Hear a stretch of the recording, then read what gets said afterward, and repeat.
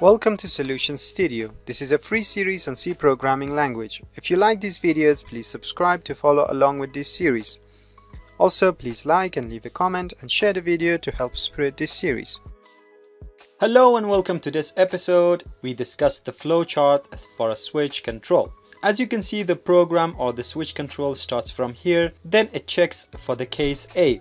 If case A was true, it takes some course of action, and when it sees the break, the switch will end here at the end. If the case A was false, it comes to case B and it checks for case B.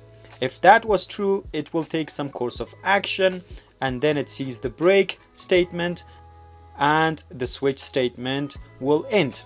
Or else, if it was false, it will continue and it will go on to check every single case that we have in our switch statement, and once it sees the very last case, it's the same as well. If it's true, it takes some course of action and sees the break and ends at the switch statement. If again all of these cases are false, it goes to the default case and sees what is the actions for the default case, takes those actions, and the switch statement will end. And that is basically the flowchart for a switch control statement.